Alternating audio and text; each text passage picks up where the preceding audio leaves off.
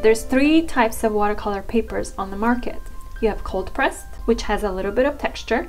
You have rough, which has much more texture. And you have hot pressed, which is the smoothest. It has no texture.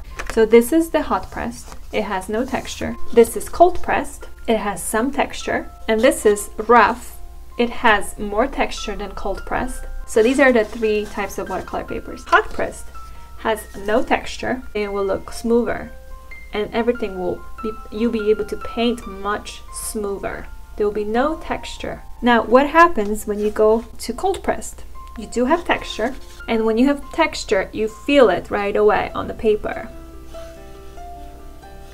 The rough watercolor paper, you have even more texture. So now this is when the fun begins, because you can do a lot of dry brushing on rough watercolor papers. So as you can hear it too, there's much more texture. This paper has a tooth to it. So let's take a look at it again. This is a rough watercolor paper, cold pressed watercolor paper, and hot pressed.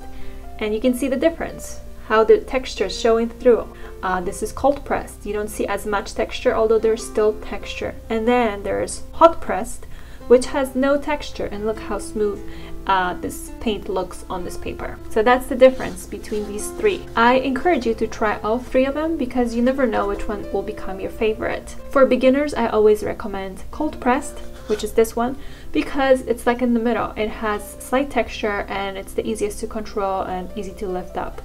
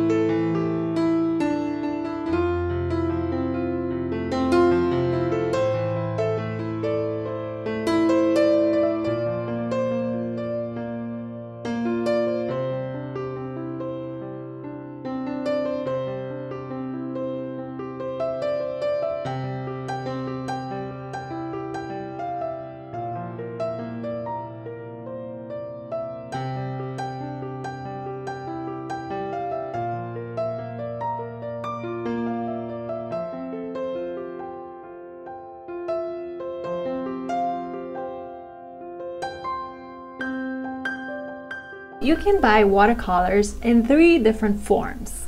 You can buy them in tubes, which is what I mostly use. These are the tubes, and basically it's a paste and you just squeeze it onto your palette, and then you can leave it to dry, and all you have to do to activate the paint is add water to it. So for example, these are already dry. I just have to add water and it activates the paint. So basically there's no difference if you just paint with paint squeezed out of a tube. So this is the paint, and this is a quinacridone red squeezed out of a tube. Another way you can get your watercolors is in pans, in cakes. So these are the pans. So the watercolors are already dry, so all you have to do is the same thing, just add water to activate the paint. And you just have to rub on it with a brush. All you have to do is just add water on top of it. And if you just put some water to sit on it, you just have more of that the liquidy paste of watercolor, so you can move it over to your palette if you want to. Now the third option is liquid watercolors, and these are Dr. P.H. Martin's. They're very liquidy, and this is what happens when I take a little bit of it. So that's your watercolor right there. If you wet again the paper a little bit and then you squeeze a little bit of that paint, this is what happens.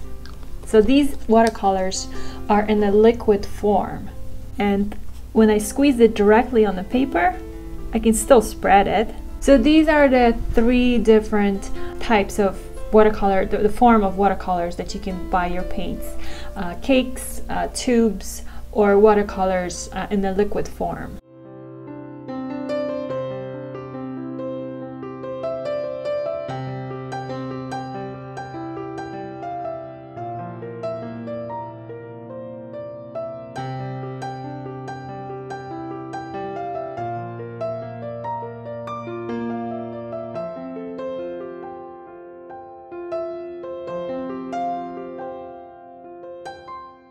What is wet on wet?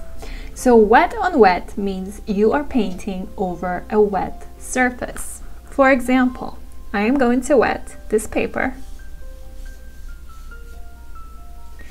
And now, because it's already wet, when I add my color, this is quinacridone red, this is wet on wet.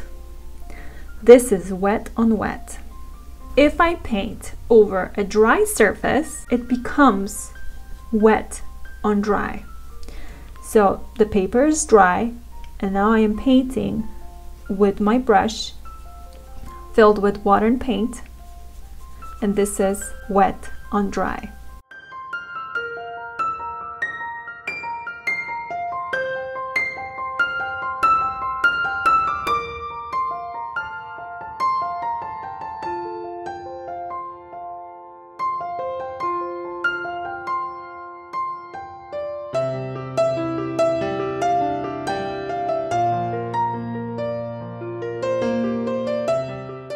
Washi tape is totally optional. This is just to add a white frame. So I'm going to go ahead and use this washi tape to add on each side of my paper.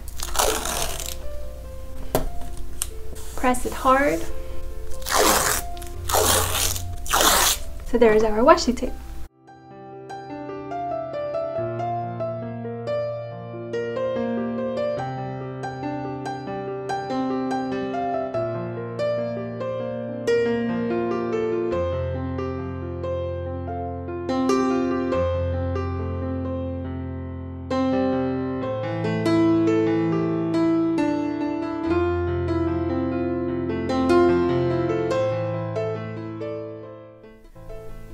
Hair, because it's starting over here. So some hair. Sometimes I go like this, sometimes I start from the top. It's better to start from the bottom because the hair starts a little thicker and then it ends thinner. So this way I would give it more like natural look to it. But I'm just adding some hair here and there. Some hair, I need more water. Definitely more water. I'm gonna zoom out a little bit so I can see the overall. Because why do I do that? I zoom out so I can see the overall photograph, the reference photo. So I don't focus too much, like let's say on this area, because that's all I see. I want to see the overall. Because I do not want to focus on too much detail. I just want to do some.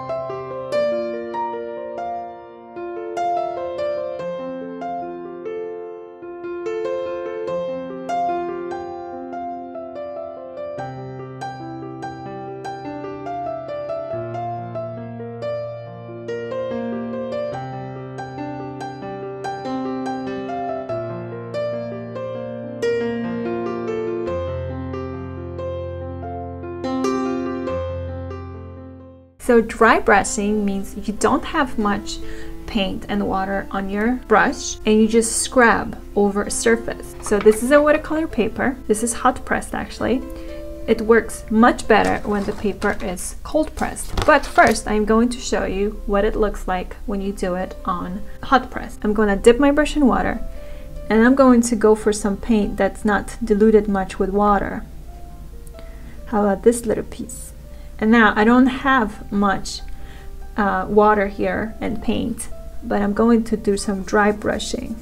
This is hot pressed, but I can still do some dry brushing on this paper if I don't have enough of water in my paint. So this is dry brushing on hot pressed, and now let's do dry brushing on cold pressed. So I'm gonna grab a little more. This paper has texture because it's cold pressed, so the dry brushing will show much more and it will make more sense now to you. As you can see, this is dry brushing. I am just rubbing the paper with this brush and there is water in my paint. I'm gonna grab a little more water and you can control the dry brushing. It just depends how much water you want to have. But this is the texture you can create with dry brushing. You can do it with different brushes. For example, a smaller brush, I can do smaller areas dry brushing.